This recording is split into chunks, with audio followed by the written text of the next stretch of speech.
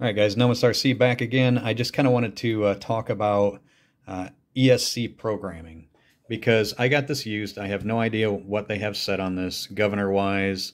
I've actually gotten helicopter ESCs that are set for airplane. Maybe they defaulted the settings. I don't know what they did, but it wasn't even set for heli, and so you had no soft start or anything like that. So you always want to plug them in and check out their settings, right? So the unfortunate thing about our current technological advances in the RC world is that you have to do almost everything on your computer, right? Radio is completely computerized. Your flight controller is completely computerized. And how are you going to make it interact with your computer, right? You're going to need some type of a program cable. So the unfortunate thing that I was saying is that you're going to wind up with all of this kind of stuff, right? So for the Spirit devices, because I use so many of them, obviously I have a ton of these USBs.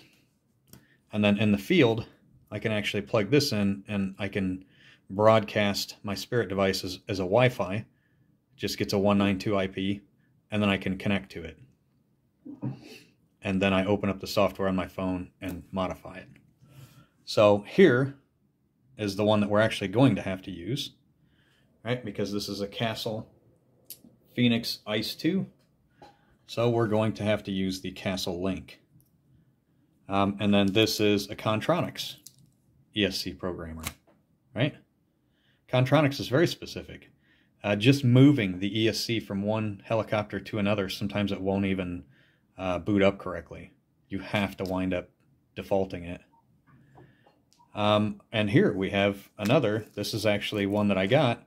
I got a Scorpion from a guy, and it had no soft start, and it was really annoying. So obviously I wanted to dig into it, figure out, so I ordered the Scorpion Link, and lo and behold, it was set as an airplane, and changed it to heli, turned on the governor, boom, done.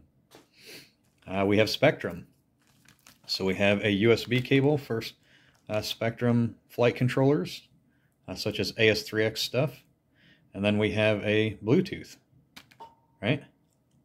And then V-Bar, Mikado.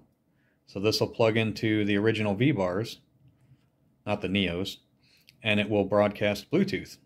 And then I can link my phone to it, pull up the app, and make all my adjustments.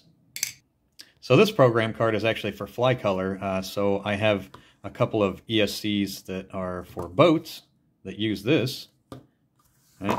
And I needed it because I needed to adjust their slow start and punch settings and stuff like that. And then the most widely used one that I have is the Hobby Wing one, which is really nice. It's actually got an aluminum case. It's a lipo checker, whoop, right there, and you can update its firmware and all that good stuff. But this is probably my most often used because Hobby Wing is my most often used ESC. So again, this is just kind of the stuff that you're going to wind up eventually accumulating, and the reason that you do is exactly this. I'm not going to install this thing and get everything up and running and do all this stuff, and then it's not even programmed correctly. So let's go ahead and plug it in and boot up the Castle Link software and see where we're at. All right, so we got our Castle Ice 2 HV right here. We got some batteries to power it. The Castle Link is plugged in. It's plugged in USB to the computer. So you can actually do all that, and then it'll set up your device and your device manager and all that good stuff. But it will not actually show up in the software until you connect a battery to this. So let's go ahead and boot up the software. Castle Link right here. And then we will drag that over here. All right, so now that we got the Castle Link software open, you can see that it says USB connected, but no device linked. So we will actually go ahead and plug in this battery real quick, and immediately you will see the little Castle Link start flashing green and yellow instead of just red, right? And it will actually detect and tell you what you plugged in. So it sees that we have the Phoenix Ice HV, right? We come over here to the throttle tab, and it actually does look like it is in helicopter governor mode. Throttle response is set, etc., etc. I don't know if these are defaults, right? I'm sure that he adjusted something. Brake, cutoffs, motor, etc.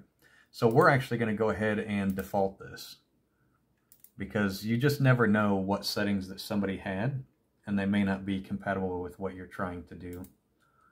So we will just set defaults. It's updating. Say OK. Now we'll come back here. So the defaults are on airplane. We would want to do helicopter and governor mode. Right. And then we'll just leave all this stuff default. Brakes, cutoff, motor.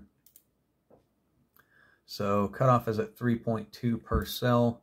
I'm actually going to bring that down to 3 volts. Soft cutoff, yes. Motor, start power, motor timing, we're not going to mess with any of that stuff. Other logging.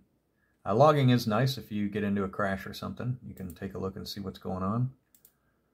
So now we're going to save. If you go down here to where we hit a defaults, you can actually say update, and this will send the settings to the device. And as soon as it says OK, you can click OK, and it's done. So we have went through it and reconfigured it for default application, and then we'll tune from there.